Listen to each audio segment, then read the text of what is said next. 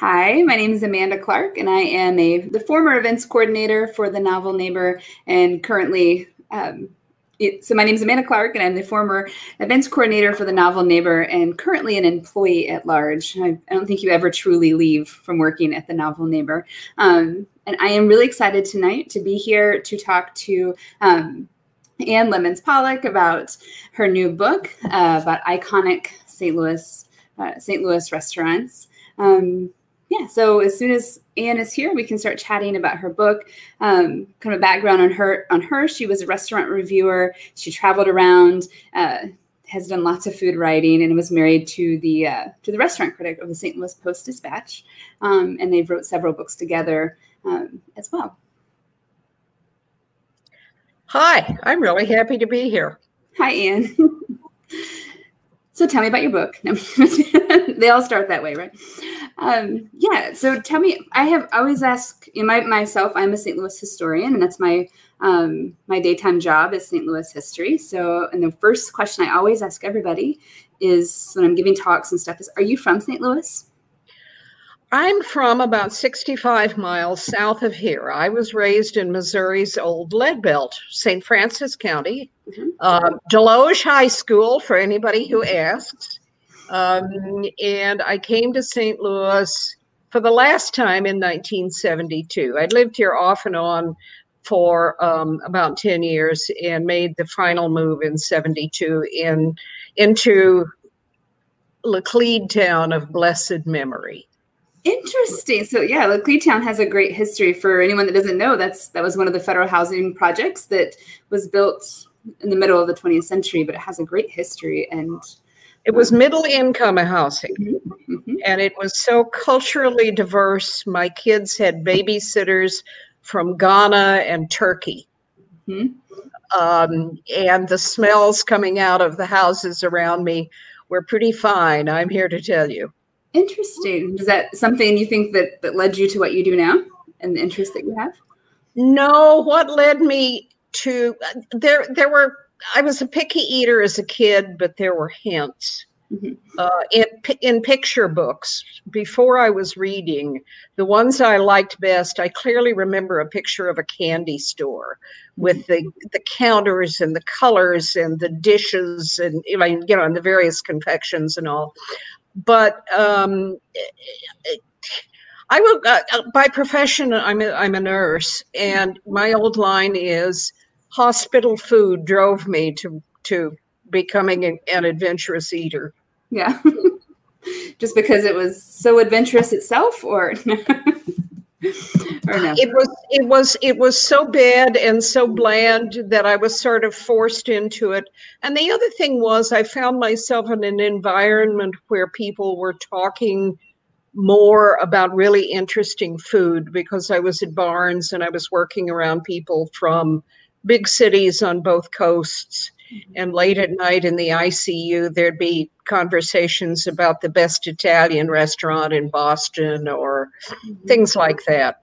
Mm-hmm. So I got more adventurous, and one thing led to another. And my first writing gig was for a magazine in New Orleans. Really? Tell me about that. I was a divorced mom, and back then, about once a year, if I saved my pennies, I could pop for the $99 airfare to New Orleans. And there was a hotel that was run by some people from Central Missouri. And there were a couple of New Orleans restaurant books that I had read that really got me hipped on this. And I went down there and began to much more clearly think about what I was eating. And nobody would watch me if I ate a raw oyster and laugh at me and go, "Mom's eating," or whatever. And eventually I made connections with a guy who was sort of trying to set up an eating club in New Orleans, and he was a food critic himself. Mm-hmm. And he never got the eating club set up, but we got to know each other, and he began his own publication and started publishing my letters to him, which were really not meant for public consumption. That's interesting. So many writers have that like kind of a start of I was sending letters home and they got published, or or something. That's a cool connection to have. So how did you get? So okay, so you're a nurse. You're in St. Louis. You go to New Orleans and you're writing about food. How do you get started in food writing in St. Louis? Tom, when I had said to Tom, I don't, that wasn't meant for you to be publishing. And his response was, well, write me something I can use. And at that time, there was a new, very modest publication called St. Louis Dining that had come out. And at first, I was sort of like, with the arrogance of the rookie, I was sort of like, oh, I don't want to do that. And then I realized that I had an idea for something that might work for them. And I called them up and I said, hello, my name is Ann Lemons. And the guy on the other end of the phone said, Ann Lemons, we've been looking for you. He had gone to seminary in New Orleans. He subscribed to my friend's publication. And it very clearly said I lived in St. Louis. And because my phone was not listed as a woman living alone with children, I didn't have it listed that way, he couldn't find me. Because this was not on Facebook, right? Let me see. This would have been about 82. Yeah. Yeah. So one thing led to another. Mm-hmm. So yeah, that's how I fell into it. Yeah. So, and so I know that you have Lost Restaurants of St. Louis, and you have the new one, the Iconic Restaurants. Are there other books about St. Louis food that you've written? I co-wrote with Joe, my late husband, who was the restaurant critic at the Post-Dispatch, Beyond Gooey Butter Cake and Beyond Toasted Ravioli, and the Great St. Louis Eats book. And all of those are restaurant review books. There's some other stuff in there, but mostly it's restaurant reviews. And with your late husband being the food critic, is that I have a chicken and egg question, which, as far as like with the writing and getting into the St. Louis restaurants scene and all that, how did you guys meet? Was it connected over that? Of course it was over food, no question about it. He always swore we met at a root beer tasting, but that isn't really true. But it's romantic. It was in the World's Fair Pavilion on a beautiful spring day, but we knew each other before that. My friend in New Orleans had just put together and brought out New Orleans' 100 Best Restaurants. And he had some subscribers here in St. Louis, but he thought if he got more publicity, he could sell more copies of this particular soft cover book, which he had self-published. And he sent me back to St. Louis. I was in New Orleans when the great blizzard of, what was that, about 85 hit. Oh, okay. And I came back from that into the snow and was prepared to go to people like Joe Pollack at the Post-Dispatch and Jack Carney and people like that to try to get some mileage on this. So the first time I laid eyes on JP was outside the elevator on the 5th floor of the old Post-Dispatch building. Mm-hmm. And he was interested in the book. And that's how we met. That's how that goes. So now that I've asked a lot of personal questions, I should probably move on to book questions. So what I loved about reading the Iconic Restaurants book is I'm not from St. Louis. And so a lot of these restaurants, some of them I can still go to, obviously, and I know them, but hearing the backstories on them was fantastic. And I don't have any nostalgic history in the talks that I give and the work I do. There's no nostalgia in it because I wasn't here for that piece. Tell me how, like, when writing about these restaurants, balancing learning the family stories, the people part, I don't know, maybe tell me like one of your favorite ones or one where, how do you get that information and then balance it with the history and the facts and all that? I don't know that I consciously balance, but and the first book was quite specifically my publisher. These are both part of a series from my publisher, Arcadia Publishing, and Lost Restaurants. They said you can put in a few current restaurants, but not very many, and they need to be really old. So I put in Bevo Mill and Crown Candy and Al's, the steakhouse downtown, ABC. And a lot of people said, oh, why didn't you put this in? Why didn't you put that in? And my old line was, well, that's the next book. But you have to choose. And at first it seems like there's not enough. And then suddenly you realize there's too many. Yeah. And so there was that. And when they approached me, to my surprise, to write the second one, and they said, we want iconic restaurants of St. Louis. And because in that book, I had written about places like Tony Faust's, that was just this great historic St. Louis restaurant that was nationally known. I mean, they were bringing seafood up the river from New Orleans because by that time there were ice making machines, very important. Yeah, super. And, well, seafood, no ice, upstream in the Mississippi. Yeah. I've always wondered, I try to think about how they did it then whenever I look at Tony Faust stuff, and I'm like, how did, yeah. It's amazing. They had a retail section that sold things like curry powder. Oh, wow. Yeah. But so I'm thinking, I've written about the iconic restaurants, but the difference here was that I could write about restaurants that were still open. And most of the restaurants in iconic restaurants of St. Louis are still open. There are some that have closed. And there are some. I've only lost one. I sent the manuscript off the day the restaurants all closed. The only place that has closed on me, I think, is Cucinelli's in in Limay, and that's got a history to it. Yeah. General Lafayette.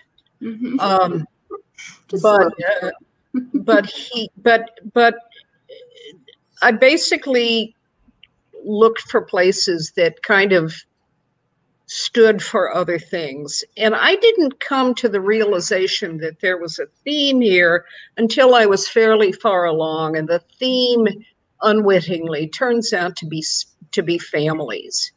Because pretty much all of these are family restaurants. How hard it is to open a restaurant. People that don't get into it think it's really glamorous and you'll have fun picking out the curtains and choosing the menu. But as Joe used to say, the owner has to be able to wash the dishes. You can't ask the chef to wash the dishes. So there's this story of families from various backgrounds, from various parts of the world. There's old St. Louis and there's new St. Louis, but there is always, or nearly always, this theme of families working together, saving their money, working hard, and trying to share their hospitality and their warmth by way of food. The great commonality. Yeah, I love that, going through it, like the ones that were still owned by the family, and how they adapted over time. I felt was interesting. Is it Kemel's that's now out at Westport? It's just interesting to me because it's just to go that trip right from downtown to Westport. And of course, they began before downtown. They were originally in North St. Louis, up near the water tower. Oh. When Sportsman's Park, the old Busch Stadium, when Sportsman's Park was there, they were north of Fairgrounds Park, and they were putting out stuff before the Second World War, and it was family owned, and they worked hard and they saved their money, and the restaurant grew, and they moved into the building living over the store, and then they bought the building and all of the apartments in it, and it's still in family hands. They moved downtown when they tore down Sportsman's Park, and after they built the new Busch Stadium, all of the professional sports went with it. But they liked athletes and athletes liked them. And that's when they started something called gourmet nights. One of the family members said he couldn't expect people to come up here for just an ordinary restaurant. By then, it was kind of off the beaten path for people who wanted an upper middle class or an upper class restaurant experience.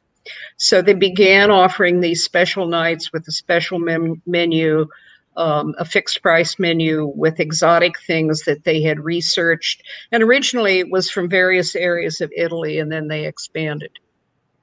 And the athlete types came back for that too. Yeah. And also I had the Piccadilly on Manhattan. That place is so magic. There's a magic there. There's something magical that, I went for the first time a few years ago. Someone gave me a gift certificate out of nowhere. And I was like, what even is that? I don't even know what this place is. And it sat like on my desk for a while. And then I went, and it was so surprising, surprising. It's such an amazing place tucked away in that neighborhood. But then I read in your book, 1901. Tell me some more about Piccadilly. Well, Piccadilly, for a while it was called the Buffet, but there was a time when small restaurants / almost taverns used that name. Years ago, I lived in Carondelet, many years ago, before I was a nurse even.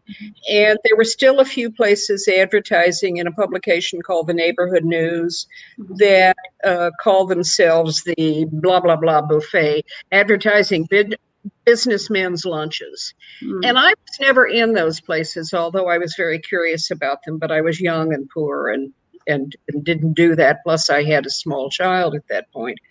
But buffets then obviously meant something different in terms of restaurant presentation. So it was there. And eventually, things grew and it enlarged.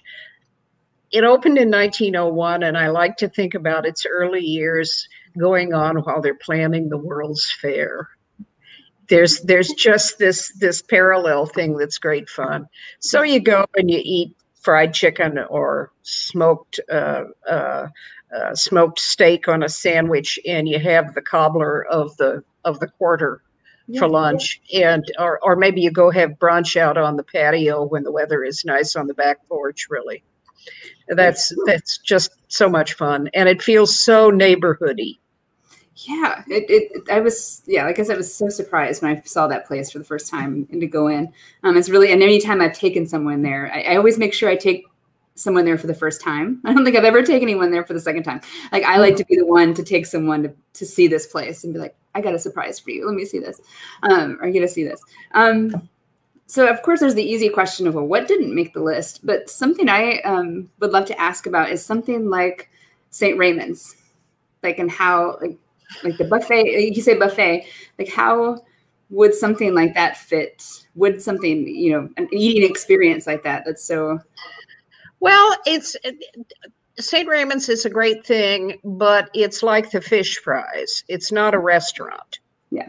I mean, I really stretched two of my usual parameters here. At least I say usual, the ones I used for the first book. First of all, I have a couple of chains in there, very small chains. One of them is Emo's, because I think Emo's is iconic, and I'm not going to argue. There's a very famous pizza writer who says there is no bad pizza. There is only some pizza that's better than others. I think there's a Provel cheese gene. I would believe that. And I have my grandchildren, none of whom were raised in St. Louis, all have it. Yeah. I can't explain this, but this is the ritual first night supper. I don't have to have food waiting for them. I have to have the telephone waiting. And the other thing that's kind of out of the line of that is, and here again is kind of an exception, I have Miss Hulling's and I have the Forum cafeterias, both of those. And Miss Hulling's was local, of course, and it's kind of a stretch to call it a chain, but the Forum was definitely a chain and nobody seemed to realize it. I didn't know it until I started researching. Miss Hulling's, as someone who's not from here and has only been here in recent years, I only know that as a great piece of cake you can get at Straub's, you know, is because they have that cake there. So I was happy to see that on there. Yeah, I don't have the Provel gene at all. And in fact, I moved here 16 years ago and I was pregnant with my first child. And that was the one food I could not eat was Provel cheese. Like my body was like, nope, that's it. The one thing. Well, we all have those things. I will tell you that my grandchildren tell me that this makes a great grilled cheese sandwich. It's gooey without stretching out the way mozzarella does. And I think that's part of the secret of its success. St. Louis likes tidy. Mozzarella is not tidy, but Provel is. And I saw that you had Ted Drewes on there. I guess that was maybe a required. Pretty much. That's truly iconic. First, yeah, can't get much more iconic than that. That's right. I had thought about, you know, when I knew we were going to be doing this, I was going to be eating some Ted Drewes while you were talking. It's the beauty of doing these from home. I can do fun stuff like that. Sure. Yeah, but you got to have red hot riplets with the Ted Drewes. With the Ted Drewes. That's a good idea. Wait, I'm making a whole big crazy thing here now. Today I gave a tour and there was some people from Chicago visiting and they were staying in the Hill and I sent them to Joe Fosse's. The sandwich place, right? Because there's so much history connected to it, and it's a good sandwich as well. You know, it's a place that has some interesting stuff there. So, tell me, yeah, I mean, and then you have like Union Station stuff. Can you tell me more about the Fred Harvey stuff? I mean, that I can never hear enough about that Fred Harvey story. Well, first of all, Fred Harvey was in St. Louis long before he became Fred Harvey. He had a business here that apparently, because of some unscrupulous partner, he lost his shirt on. He was an Englishman, and he went to work for the railroads. And just as kind of the West was opening up. And I say in the book that he may have been as responsible for opening the West up as the Colt revolver or something. He understood that food and travel should be linked. Before him, it was just a disaster. But he became he began setting up dining rooms, and he would get silver from England and fine Irish linens, and he had a standard book of recipes. Not unlike I'm losing a name here. The Hollings family, for example. But on the other hand, he was also open to if, for example, somebody came in and said, "I've got a dozen quail here," to the chef. He was fine, you know, use the local stuff as well. And of course, he did a lot of other fabulous places farther west, through New Mexico and Arizona in particular, all along the Santa Fe Railroad trails. But the place here, he was involved in when this station was being built.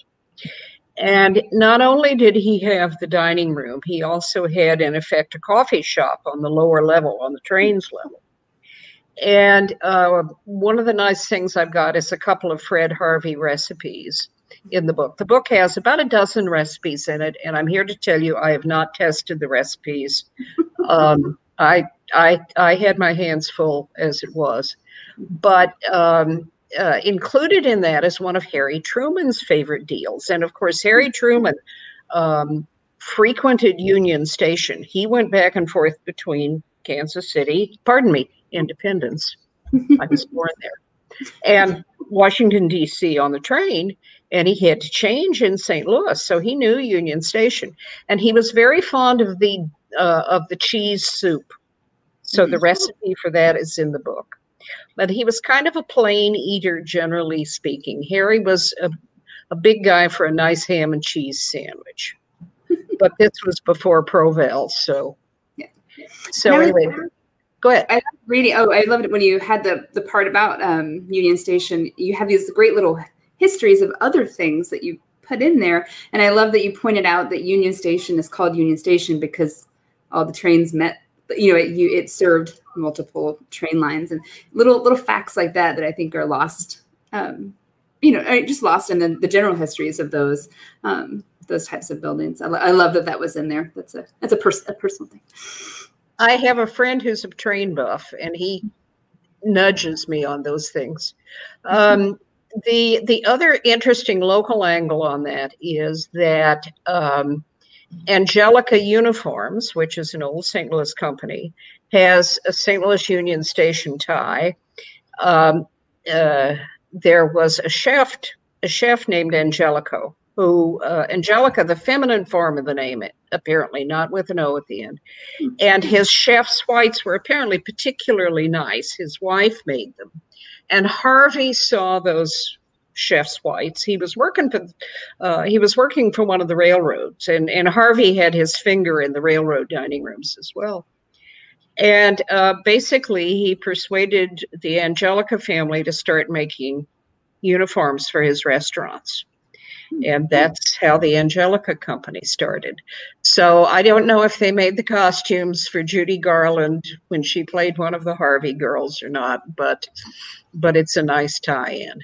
There's a lot of ghosts at Union Station, and it's lovely to go back there now and to be able to sit and look around at this gorgeous, gorgeous building. And now you can sit in the Grand Hall and not only have a drink, but have a bite to eat. Mm-hmm. So, and watch the light show. Yes, yes. That room, though, 10, 15 years ago, was named one of the most beautiful in the United States. The Grand Hall is just so splendid. And one of my pleasures, it's always good to take people to see something new that they'll like. One of my great pleasures is bringing people in and starting them off with the stained glass window with the three women representing the city, and indeed the Whispering Arch, and then taking them upstairs into the Grand Hall and watching their face. Yeah. It's good the fun. Best. My full-time job is touring, and that is a really special thing to get to take people to see. That made me think. I had a question of, but like are there any other good examples like that of auxiliary either companies or products or things that came out of any of these iconic, like the uniforms or a patented something or another that? Well, there was more of that, of course, that came out of the World's Fair, which is in the first book, and which was a stunning revelation to me in terms of the number of huge restaurants. There were at least 4 or 5 restaurants that would seat 2,000 people at a time. It's unbelievable. It really is. And there were a lot of products that came out of there. I'll have to reach a little to think to come up with other connections on that. But as they flicker through my squash, you'll think of it like in the middle of the night and be like, oh, me, you know that thing. Yeah, well, maybe it'll even be before we get done here. But for example, other tidbits, Annie Gunn's is the first restaurant in the book. And Annie's, of course, was totally inundated when the levees broke in 93, I guess it was, yes. And they had paid the mortgage off early 2 weeks before the flood. Oh, my God. Yes, yes. Tom Sainert, who is a lovely man and who owns Annie's, and he would insist I include his lovely wife, Jane, who is very much full partner in that. Tom Sainert got me, I was hoping to get a picture, the classic picture of Tom being rescued from the roof of the restaurant by a helicopter. Oh, you talk about down with your ship. I think it was, I don't know if it was a military chopper or if it was like Channel 4's chopper getting him off. But there is a picture of Annie's in the smokehouse, over your head with water. It's the first photo in the book. And how they got through that and got out is just an amazing story. The tidbits in terms of that and how they've come back with such a bang. And it's similar, and kind of in a disaster vein, like the Goody Goody. Is it the Goody Goody Diner that burned? Which is the one? Yes, Yeah. yes, it is. Sorry. Well, it's just really sad. Mm-hmm. Goody Goody was like Laclede Town. Everybody went there. Everybody was equal. It was fun. It wasn't expensive. It was a tradition. And since the book closed, the remains of the restaurant are being demolished. Mm-hmm. And I have no line on what's going to happen there. I have looked hard to try to track down the people that own it, and I have gotten bupkis. And it's so sad. I think about those longtime employees, and I know that when the family that owned it sold it, they were convinced that these were the right people and their employees were going to be in good shape. I mean, who else has a rhyming maitre d'? Wow. Sly the maitre d' would do poetry in the style of Muhammad Ali. Really? Again, I grew up here, so I don't know any of this. There's a place in New Orleans that is a diner uptown called the Camellia Grill. It's uptown from Tulane and Loyola, and they have a maitre d' and they have linen napkins, but he doesn't rhyme the way Sly did. Well, who are some other characters that aren't the restaurant, but who are some dining characters that you can pull out? Like either an owner that was a big personality, or any other maitre d's that, if you were to write a book of the maitre d's. Oh, the maitre d's in St. Louis had to have been led by Herb Cray. Mm-hmm. Herb was the maitre d' at Tony's for many years. And I admit that I'm not unbiased, because Herb announced the birth of my oldest child's oldest child. He came to the table. I knew my daughter-in-law was in Georgetown Hospital in Washington, D.C. Mm-hmm. And it was my husband's birthday, and my darling mother-in-law, and I'm not being sarcastic, Joe's mother was fabulous. And Joe and I had gone to dinner at Tony's for his birthday. And I told my son where we were going to be. And after a while, Herb approaches the table in his silver-haired dignity. And he looks at me and he smiles and he says, "Mrs. Pollack, you have a phone call." And I said, "Oh, okay." And he said, "And if I may, it's a boy." Oh my goodness. What a great story. Herb was the epitome of poise. He was good to the kids that came in for prom night and were afraid. He carried off senators and media people without breaking a sweat or raising an eyebrow. Mm-hmm. He was totally unflappable. I am sure if someone had collapsed with a massive heart attack in the middle of the dining room, Herb would have moved to call 911 with aplomb. Yeah. He might have moved a little faster, but I mean, he was totally unflappable. And in a different way, so was his boss, the late Vince Bomarito. Mm-hmm. Vince was a little guy physically. Yeah. But watching him watch the dining room was just such an experience. He didn't miss anything, and he would come to the tables, and he would not just come to the tables of the people that he knew. He would make the rounds, and he was looking and he was talking, and how did that go? Did you like this? But the hand would be just adjusting the silverware, so it was exactly the right distance from the edge of the table. He taught employees how to read a table.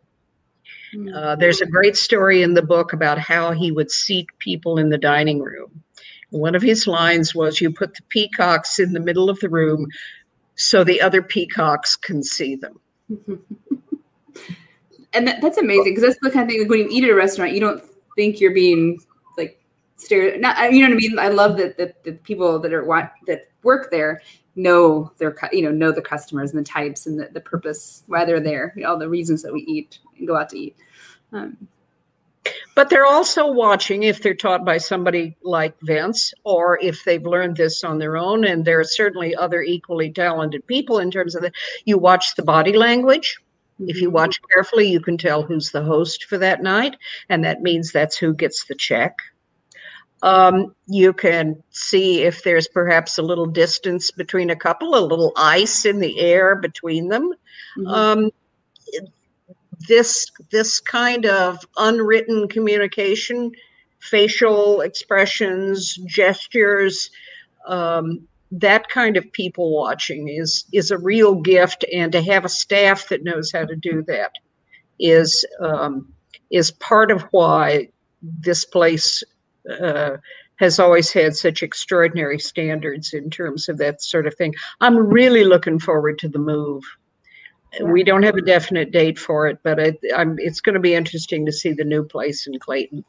Oh, in Clayton. Okay. I was going to ask, where is it they're moving to?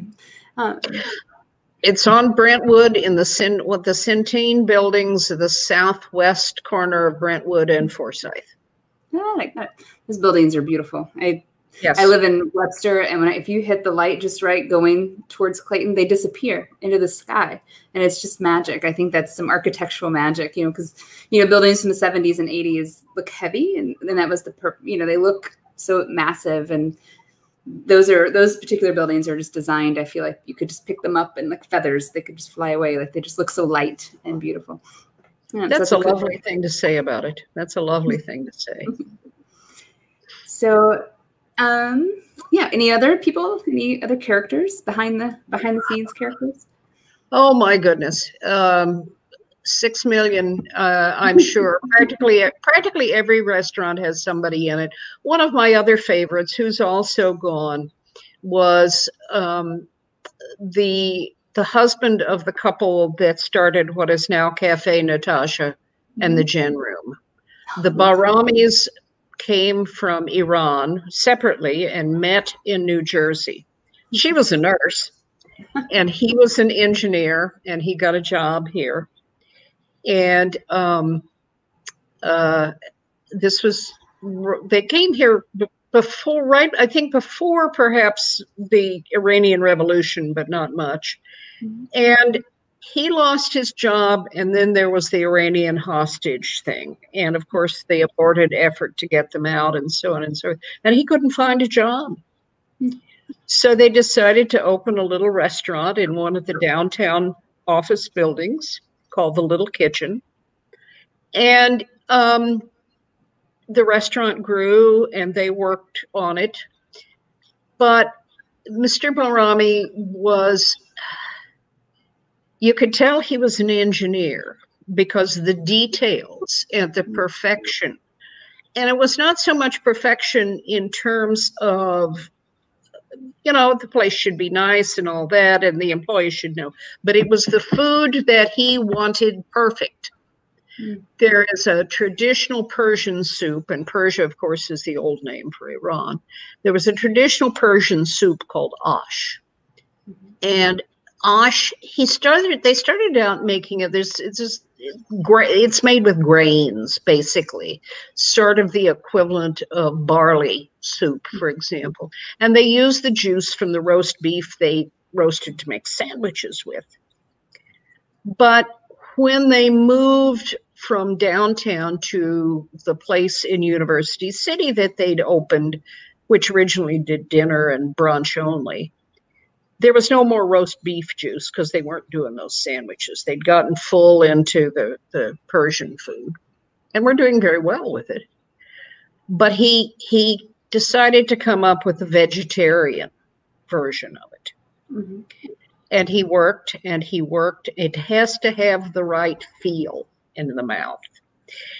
This was long before anybody talked about umami. But I know that's what he must have been looking for if he's trying to take the place of roast beef. And it took him a long time to get it just right. And his next task to not only make it vegetarian, because that was the main reason, rather than going out and buying that, all using those terrible beef broth cubes, another reason to eschew hospital food, the beef bouillon. He worked on getting that just right, and then he decided to make it vegan and began working on a way to do this without cooking the onions in butter. And they eventually got it that way, but it took altogether about 2 years. Wow.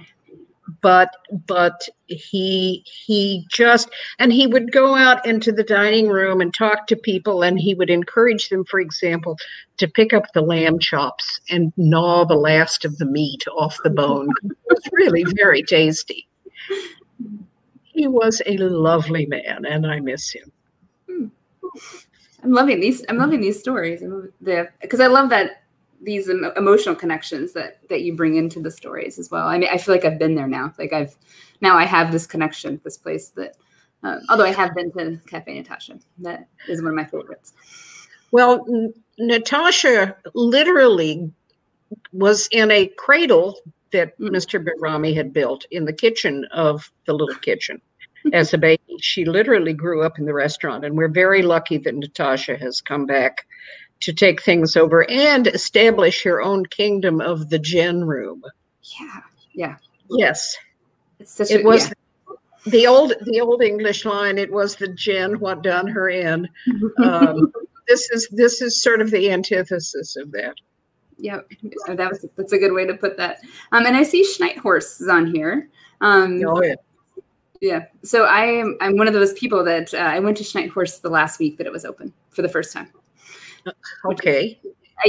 Which was not nice of me. And I love German food, and it's something I love to cook at home. And I lived here, I guess that was 15 and a half years then at that point. I was like, I guess I should go there if they're going to close. But yeah.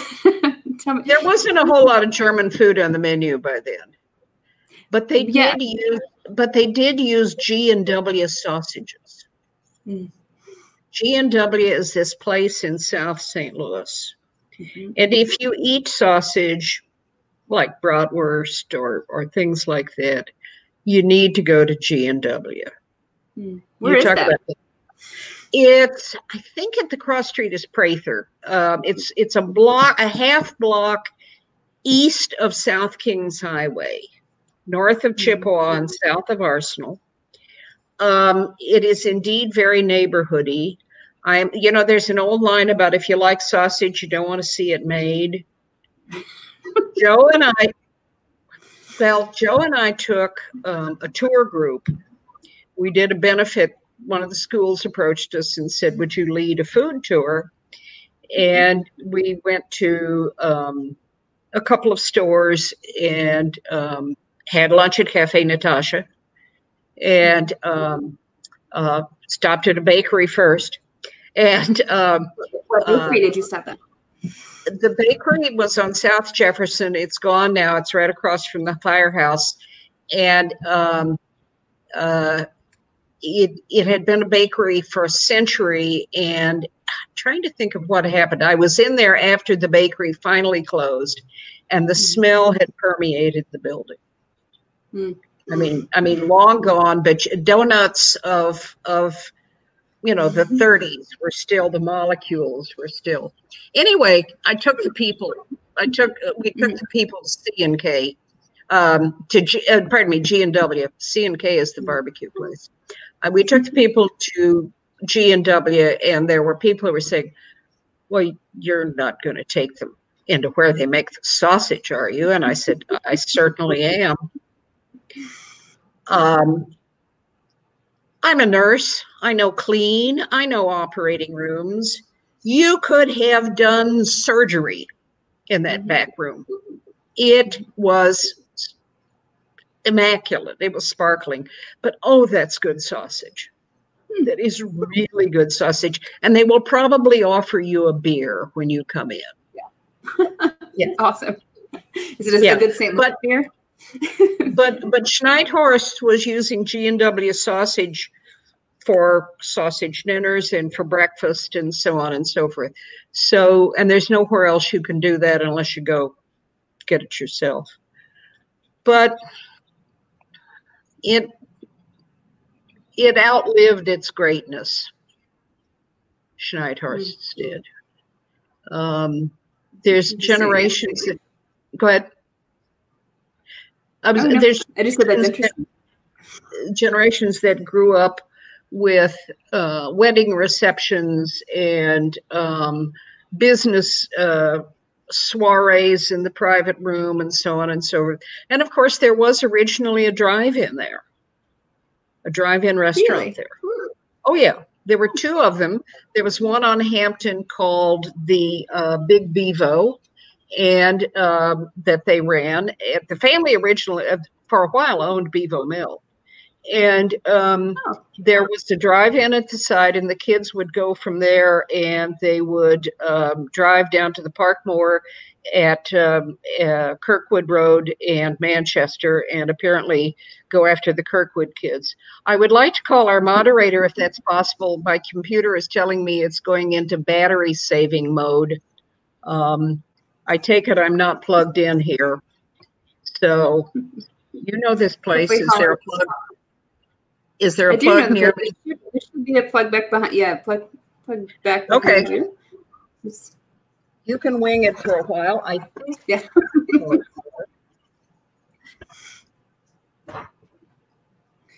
Yeah, I was and I will wing it for just a second, but I was so surprised when I moved here for so much German history here. I was amazed at how few German restaurants had survived any of that. So, well, and it was better in like the 50s. Mm-hmm. There were places that you could go in the 1950s that were around in South St. Louis still. But I think part of that was that German food was home food. And the other thing is, remember that the anti-German sentiment that occurred first during World War I think may have had something to do with that going away. When I worked at Lutheran Hospital, and these were German Lutherans, I assure you, we had little old ladies who, in their dotage, would lapse into their childhood language. On Cherokee and over near where the old Sears was on South Grand, there were German restaurants around in the 50s, certainly. I'm not so old that I was nursing then, but I remember them as a kid when we'd come to St. Louis. And the other thing is, there's not the glam of the French or the coziness of the Italian. Yeah. And that's all I can say. On the other hand, you know, we've got this history of great sausage making, and that's where not only the beer, but the wine comes from. Mm-hmm. Our winemaking is German in its heritage. Mm-hmm. The discussion of the Missouri River out around Herman and all that, and its resemblance to the Rhine. Talk about send word to those back home. It's very much there. Yeah, I was just recently doing some research on I had found a letter written to James Buchanan Eads from a friend who was thanking him for sending him some, he was thanking him for something. And he said, thank you for this wine. I have to admit, I was skeptical at first, but it's not that bad. And I thought, oh my gosh, this is the best thing, that even in the 1860s, people were like, Missouri wine, I don't know. And I thought that was really great. But in researching that and learning more about it, there was a time period in the 19th century where the wine crop in Europe had a blight that came from. Indeed, it was called botrytis. Yeah, not botrytis.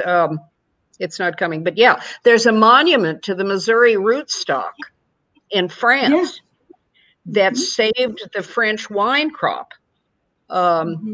And the word is flying through, I think. And and that came from Missouri. It was not just American. It was Missouri rootstock that saved it. And as far as I know, some of that rootstock, some of those plants are still there. Love it. So I think that was a cool piece of history to find out that we had saved them, you know, and it was our state. I think our state ornithologist is the guy that found it. And But anyway, yeah, that was some cool stuff. So as we're getting close to being done, I've got to ask, I think probably a cliche question, but one I really want to know is what would have been the next restaurant on here? What's one that didn't make the cut that you, like? Oh my goodness, I never even thought about that.